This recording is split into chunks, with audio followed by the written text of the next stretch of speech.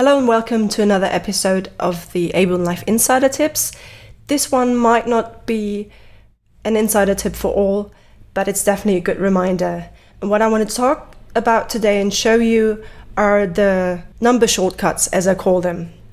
So what I mean with that are the commands Control or Command with the numbers 1 all the way to 0.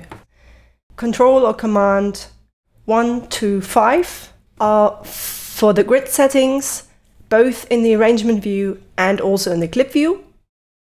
And 6 to 0 are used for the global quantization. And I'm going to start with the grid settings.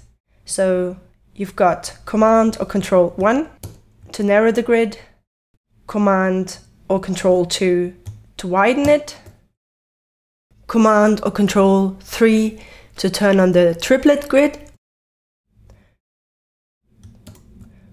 Command or Control 4 turns off the grid completely, or turns it back on.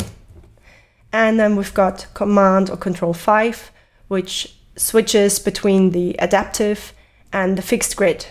By default, the adaptive grid is on, and now I'm going to turn on the fixed grid. And there, when I zoom in, you can see that the distance between the lines gets bigger. And with the adaptive grid, you see already it changes. It actually creates extra grid lines when you zoom in. And now to the global quantization shortcuts.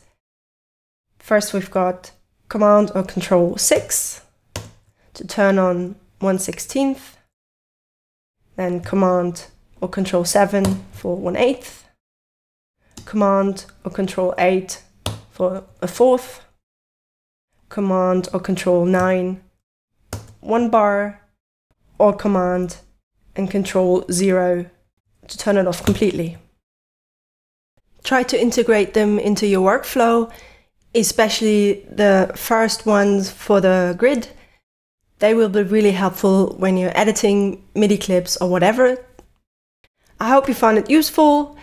If you already knew it, it might have been a good reminder, and I hope to see you next time. Bye.